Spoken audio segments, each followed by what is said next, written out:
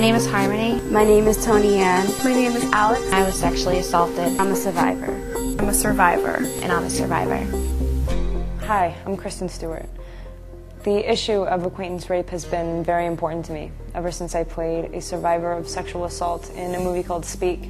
Playing someone whose world is turned upside down because of a brutal rape really forced me to understand what a devastating effect acquaintance rape has on a young woman.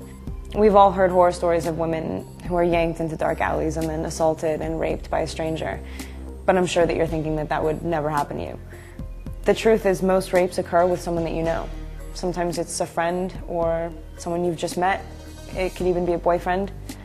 This is called acquaintance rape.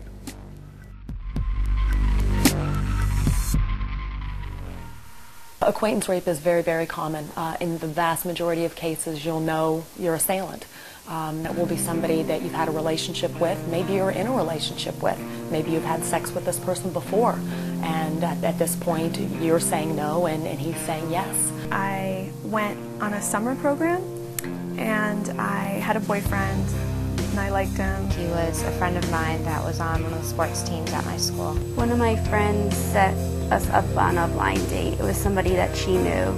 Under the sort of the umbrella of acquaintance rape, you have what we call date rape. We went out and he was supposed to bring me back home, but he didn't. He drove to an isolated parking lot and he assaulted me. He started trying to touch me and I didn't want to go any further and I told him I didn't want to, but he didn't care. He just kept doing what he wanted to do to me. And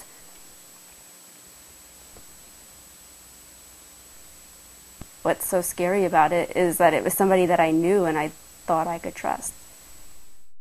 Unfortunately, Tony's story is not uncommon. The shocking reality is that college women are 4 times more likely to be sexually assaulted than the general population. It was my first week of school, and it was my first year into college. I've always been a nice person. I've always, not exactly been flirty, but I've always opened myself up to others. Sometimes all of this makes it hard to follow the rules that you've heard before. So how can you be more aware? How do you help a friend?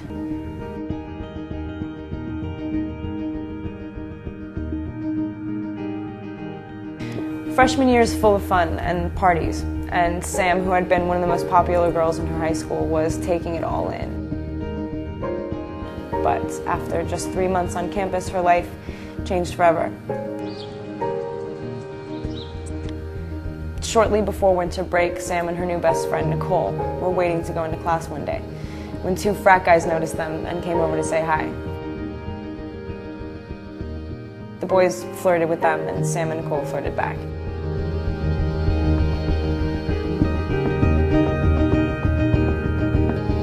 Next thing you know, they're exchanging numbers, and the girls invite them over for a party in their dorm room.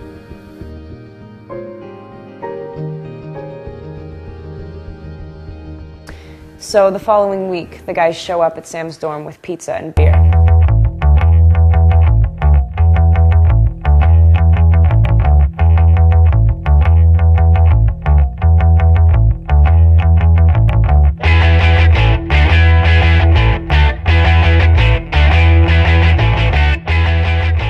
Everyone's having a good time.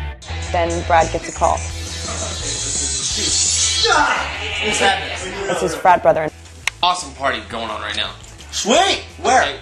Sweet. Right down the street. Where? Let's do it. Let's go! Sam really wants to go and spend more time with Brad, but Nicole wants to call it a night. So 30 minutes. You guys want to go to the party? You going? I'm there, of course. Are you kidding me? Okay. We actually have class. I hate to kill the vibe, but I have an exam tomorrow. Samantha, you coming, all right? Huh?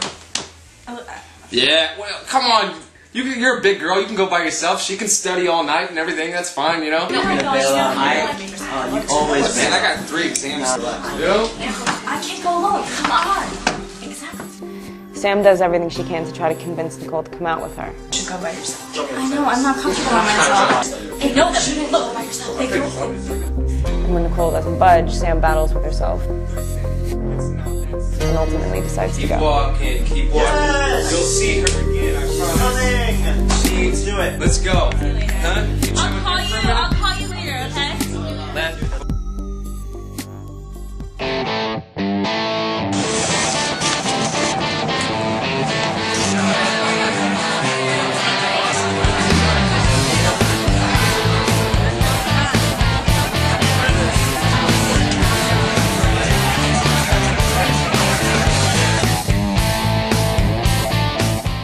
Whether you're a drinker or not, you're most likely going to encounter alcohol in college. This may be a surprise to you, but alcohol is the #1 date rape drug. It's true. With most sexual assaults in college, alcohol is either being used by the perpetrator or by the victim. If you're intoxicated, you can't legally consent to sex. And did you know that silence, i.e. not saying anything, never equals consent?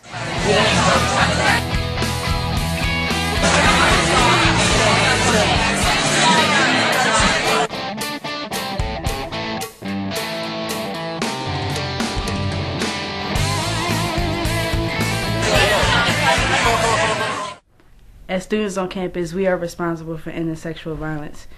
We cannot tolerate it, so speak up and help.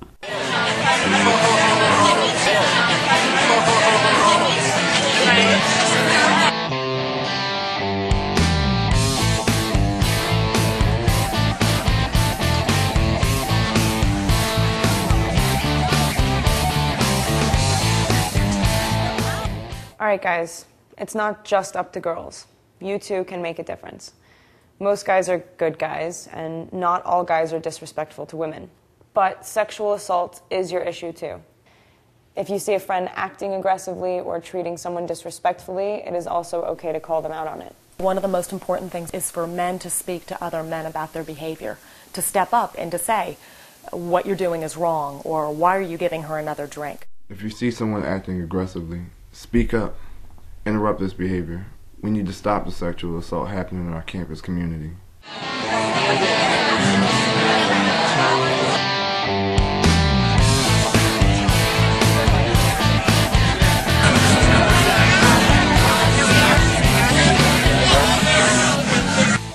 Brad and Sam then leave the party, and Brad walks Sam home. They're both drunk. So in this situation, Sam is doing the right things. She's saying no, she wants to go home, and Brad clearly has in his mind that he wants to have sex with her. So he takes her to a party, he plies her with alcohol, he insists on walking her home. So he has this plan in his mind of what he wants to do. I want to go home and sleep too. Okay, so go to your house. So I'm Please, I don't know. I don't want to. I'm gonna go to my house after I go to your house. No. Now let me open the door for you. Which one is it? Oh. Yeah. Alright, come on. No.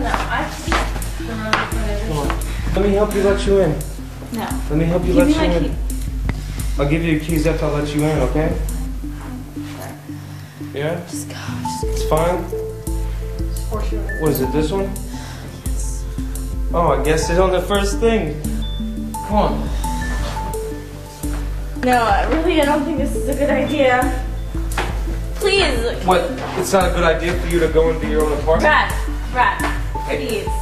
Brad, I want to go home by myself. So go home. Thank you. Can I have my kiss? Cool. Thank you. Right. Cool.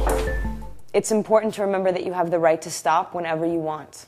Even if it feels really embarrassing, you can stop at any time. You don't owe anybody sex. By the time I was 17, by the time I was raped, I was already confused that I could say no. I didn't realize that I can say no at any time. The next morning, Sam wakes up alone in her dorm room. Things are foggy. She begins to piece together the unpleasant details of the previous night.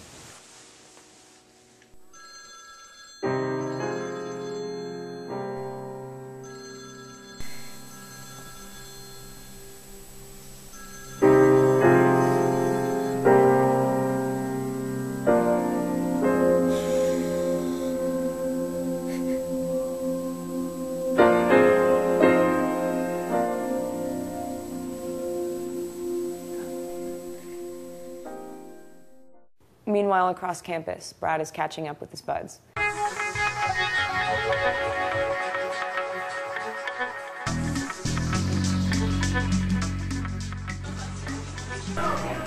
So? Dude, we went to this awesome party. It was off the hook. Dude, it was awesome. I knew I should have rallied up, man. I know, you should have seen Brad. He was there in full force. Nuts, man. I got Sam so wasted. You know, I gave her a few drinks, gave her a few shots. You know, she started to loosen up and everything. She was into it. Yeah, but it kind of looked like you were more into it than she was. I mean, she was drunk, dude. Jay, what don't you get, man? Oh, okay. So, what happened? What was the details, man? We had a few more drinks. I walked her home, you know. You were having such a good time. Why'd you head out? I mean, Sam wanted to be alone, man, so we left. Let's hear what's going on with Sam and Nicole.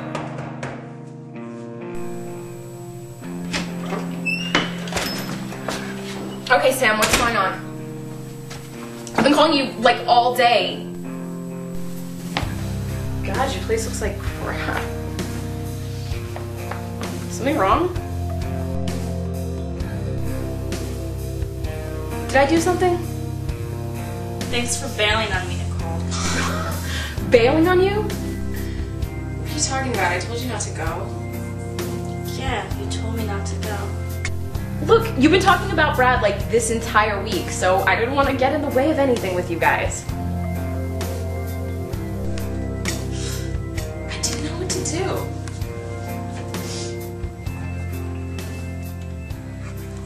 Nicole? Yeah. I think something bad happened. What do you mean? Well, the guys got really wasted at the party. And,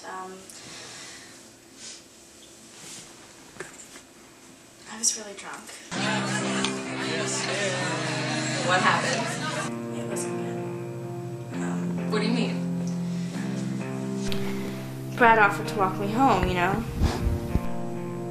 And? I thought he was trying to be a gentleman, and so I let him back into the dorm. Okay. What happened when you got back to the dorm? At first, I was like, oh, I thought she forgot her keys. You know, and then I was like, oh, damn, I'm not going to get into the place. Most men don't rape. We have an important role in ending violence. Speak up. you didn't actually go home with her. You didn't go. I walked her home. You went into her place? She invited me into her place. What happened? She started kissing me. I mean, what can I say? So she kissed you? Yeah. What? And then? That's messed up. She was really wasted. You sound like the guy. And then. I kissed his cheek and stuff, but that's all I wanted to do. We started kissing, and then I don't feel like I had any control over the situation. Nicole, he pulled my panties down, and I pulled them back up, but then he kept going. Did you have sex with her? Yes. Yeah. Okay. Yes. Yes, Dude, we had sex. What's the matter with you? No, that's really wrong. Are you still a virgin? She was wasted. You can't just have sex with a wasted girl. Okay? I'm done talking about this now. Okay. Look, I know she was into it. So you sure she was into it? Yeah. Well, it took a minute. I had to give her a massage. He kept going, and I didn't know what to do. I didn't know. I thought I was saying no, but I wasn't sure. I was really drunk, and I just don't remember what happened. And I'm so sorry, but it was so bad. And I didn't know what to do. No, that's really messed up. She was into it. No, it's wrong, dude. All right, for the last time, okay? She was into it. Could she even make a decision? Could she even say she wanted it or not? She got pulled back up. That's rape right there. That is rape. Yes, that's rape. That's not rape. She tried to pull her panties up. That's rape. No, What? you can't I keep did my doing thing. stuff like this, man. How many times do I have to tell you it was not rape? You keep throwing a word like that around, and I'm gonna be in handcuffs. What does it matter with you? I've been. No, Max, man. More often than not, the survivor thinks she is at fault, that somehow she led the guy on. This is not the case, and that's why it's important to break the silence. Talk about it. Share your experience.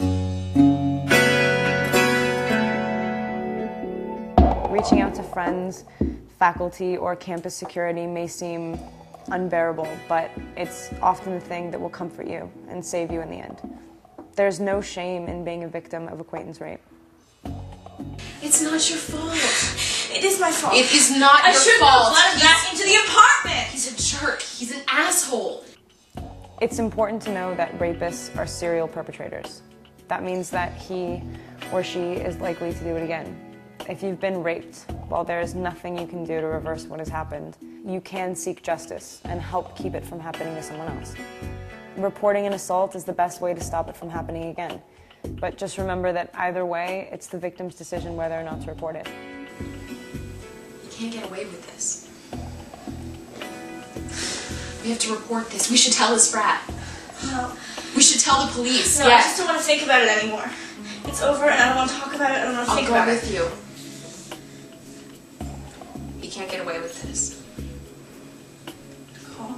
This can happen to anyone, no matter your race, gender, ethnicity, religion, or sexual orientation. You need to support someone who has been a victim. If a family member or friend comes to you and they are sharing their experience, the most important thing you can do is to believe them. You listen, that you hear what they're saying, that you respect the decisions that they make, that you act with great empathy. I'll be with you, okay? I'm here. It's not your fault. I'm here for you. I was sexually assaulted, and things for me were totally going to be different, and my life was going to be forever changed. It was never going to be easy for me again to have a relationship with anybody. And I stopped going out on the weekends, and I was also really depressed. I was really sad, but to this day I'm still really angry. Like, I've healed a lot. It's been 7 years, but I'm really angry when I hear about other women. I was having panic attacks and I was very anxious, and like I didn't want to date anybody. I was afraid to like date anybody. The hardest part about recovering from sexual assault has been to become sexual again. That has been so painful, and it took a really